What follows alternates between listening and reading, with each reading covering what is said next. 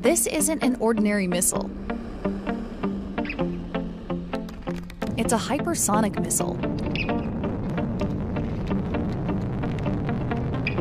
That means it's way faster than supersonic, several times faster to be exact. This specific missile was built by Russia. China and the United States are also developing hypersonic missiles that could carry nuclear warheads and evade traditional defense systems. If that sounds like the makings of a Cold War-style three-way arms race, that's because it most definitely is. And what could go wrong with that?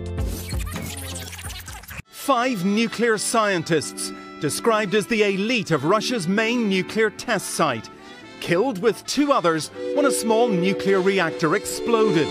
They were testing an engine, thought to be for this new cruise missile. Here's what's behind the race to develop hypersonic weapons.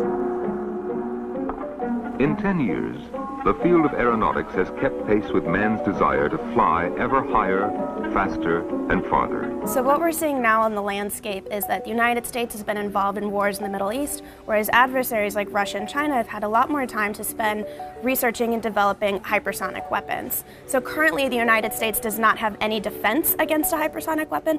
On top of that, they don't also have any hypersonic weapons of their own.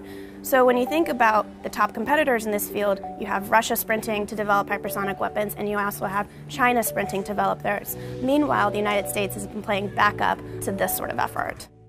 When we call something supersonic, we're saying it travels faster than the speed of sound, which is about 343 meters per second in air.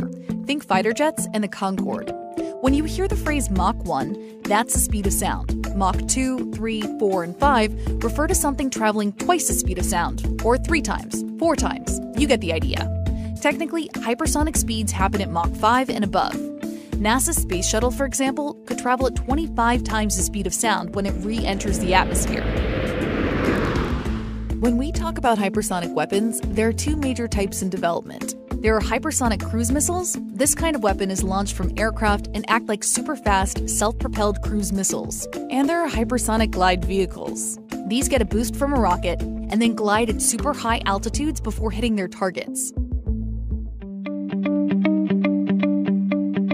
All that said, hypersonic weapons are virtually impossible to defend against. Most national missile defense networks were set up to deter traditional intercontinental ballistic missiles, like pop flies in baseball, not hypersonic weapons. They need something like a shortstop to catch them. So the simplest way to explain ballistic missile flight is if I were on a baseball field and I threw someone a ball, you kind of have an idea of where that baseball is going to land. It'll make an arc in the sky and then it will drop down. For hypersonic weapons, they take on their own specific flight patterns. So those are not predictable, and that's why they're the biggest challenge right now for the United States. So a hypersonic missile, for instance, can get arched into the sky and then it can make a right-hand turn or a left-hand turn. So if you think about that baseball analogy, think about a baseball going up in the air and then all of a sudden jutting to the right or jutting to the left or going up a few feet and then going down a few feet. Attention missile sites. Fire on designated targets. You may fire when ready.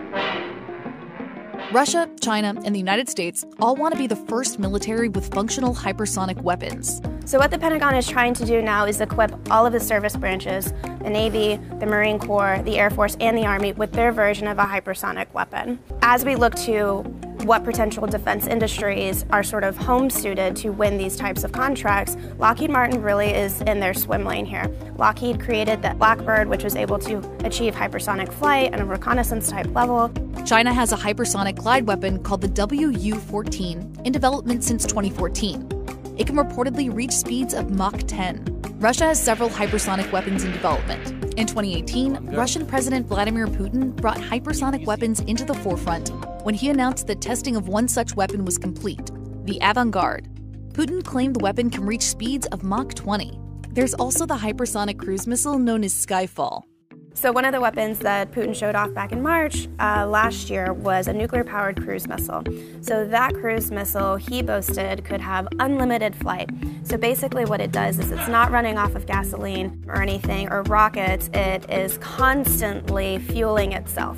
So in theory, it's flying at hypersonic speeds and it could fly anywhere around the world. The problem with that is the technical challenges in developing something of that magnitude are significant. And based off of my reporting, Russia hasn't been able to launch this weapon and have a successful test flight of it. So as these hypersonic weapons are emerging and developing, and the ambition is there for Russia and China to add them to their arsenal, what we're seeing happen is deteriorating relationships with the United States as well. For instance, with Russia and the US, the INF Treaty collapsed.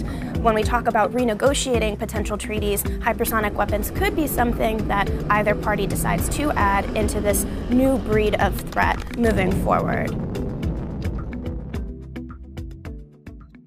The hypersonic arms race is a big deal for national security, and it means big business for U.S. defense firms. The developments of the hypersonic weapons arms race is going to open up a massive market for defense industry, because when you think about the Navy, the Air Force, the Army all wanting to have their own breed of hypersonic weapon, there's more than enough for defense industry to pick up all of those types of contracts out of the Pentagon. It's also an arms race among American defense contractors. Currently, the Pentagon has nearly a dozen programs tasked with developing and defending against this new breed of weapons. Last year, the Pentagon awarded 2 multi-billion-dollar hypersonic weapons contracts to Lockheed Martin. And when it comes to hypersonic flight, the defense giant is playing in its home court.